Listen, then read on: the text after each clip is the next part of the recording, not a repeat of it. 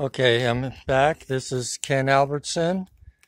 I'm broadcasting from the southernmost part of the United States, the southern part of the big island at Hawaii, in the Puno region.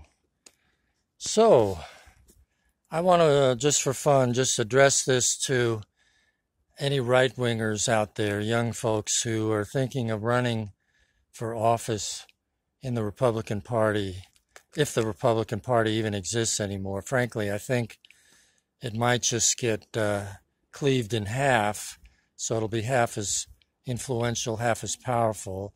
You'll have the regular pro-business, bowing down to Wall Street Republicans, and then you'll have the white supremacists, will be the other half, who are the type that storm the Capitol and try to destroy democracy and everything else. So my advice to young men and women who want to get voted into office in the Republican Party, there's two main issues, okay? Two main issues for Republicans, the voters, and by definition, the candidates. That's abortion and gun rights. Those are the most important. If you look closely, they're even more important than family, patriotism, religion, all those others, they'll say are important, but they all take a back seat to abortion rights and gun ownership. Okay? So if you can be the most extreme in favor of guns, everybody having, as many guns as they want, military weapons, maybe even grenade launchers, I don't know, some of them would probably like that, or and then abortion. I won't talk much about abortion right now, but the gun issue is a pretty sad state of affairs in the United States, and that relates to the riots that happened at the Capitol 2 weeks ago from the time I'm doing this little broadcast. The people that Trump Sr., Trump Jr., Rudy Giuliani incited to go and attack the Capitol. Of course, those three inciters, they scooted away in their bulletproof limousines to watch it on TV.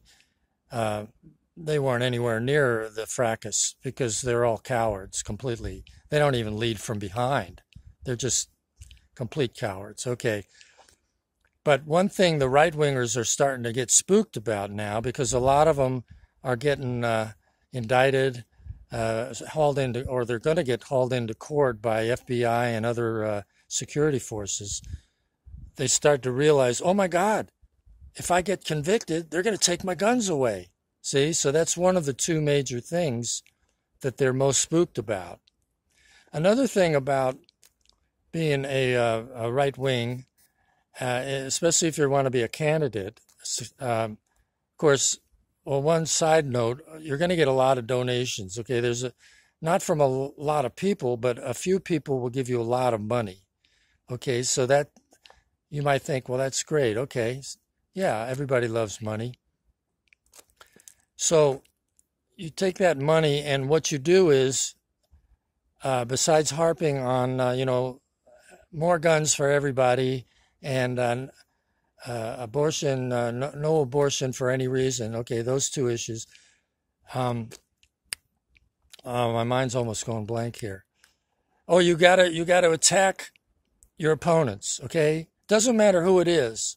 You gotta attack them mercilessly. Okay, like Trump attacked Hillary in 2016, as if she was the worst person that ever graced the earth. I mean, just wicked, wicked, wicked. And then he did the same sort of thing towards Biden. Kept saying he's the worst person in the world and I could never lose to him, blah, blah, blah. And, all the bullshit that's come out of that. So that's another thing you got to do if you want to be a right-wing candidate. You got to mercilessly attack your political opponent, whoever you're running against. I mean, just wicked, man. You got to go at it. Every ugly thing you can dig up. So it doesn't matter who it is. You're just going to attack, like a pit bull. He grabs onto somebody's leg and he won't let go. And that's what you got to do. And you probably get elected because there's still a lot of rednecks, white supremacists in the United States who will vote for whomever they think is the most in favor of abortion rights and the most against guns. I mean, in favor of guns, excuse me. The most in favor of guns. Okay? So that's it for now. Oh, just a little side note. You know, I get hate mail like a lot of liberals do. And one guy wrote to me. Of course, he didn't use his real name. No, none of these people use their real name. They're all cowards. But he says, "I'm going to be the next Kyle Rittenhouse." You know. So here's a young guy who wants to kill liberals. Okay, that's his goal in life. All right. Those are the kind of people that are going to vote for right wingers, and it's going to be a problem for the United States for a long time. You know, it's going to go on for decades. I'm sorry to say. Okay, I'm going to sign off. Goodbye.